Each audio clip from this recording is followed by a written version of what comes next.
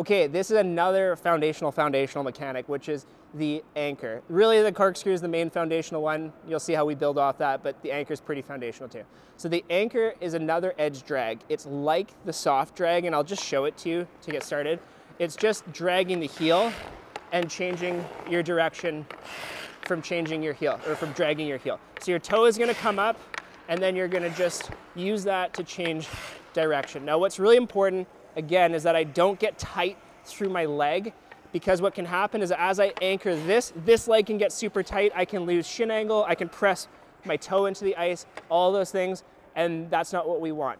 As we get better and better at downhill skating, we'll start to find that we can keep this leg nice and relaxed as the heel presses into the ice, and as we get really good Y angle, I can totally have this leg relax. It's like when you're skiing and you have your edge dug in, you don't need to be super tense, you actually want to be more loose, and that's what you're creating in this off leg. Now, when is this used compared to a soft drag?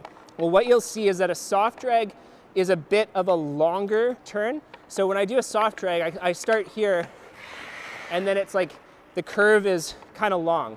But when I do the same move with an anchor, what ends up happening is it's kind of short, right? So I can actually slow myself down more with the anchor, and then so I can make moves in tighter spaces. The trade-off is I lose speed. So when I'm doing a soft drag, I have a lot more speed, but when I have anchor, you can see I slow down.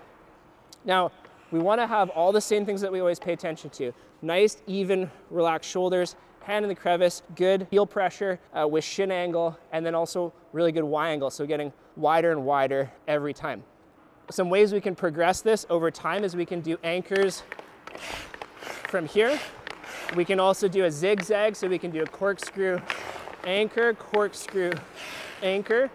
We can also do anchor stops. We've seen Barzal do this often on breakaways, where he's doing an anchor and then he stops. So he's snow plowing this edge and then he's dragging this edge to stop, and we see that like this. We also see that with the soft drag, but that's less common. This is something that you'll often use on breakaways.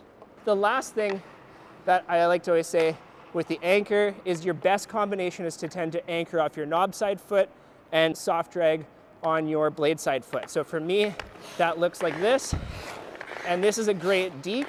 It's a great way to set up your shots.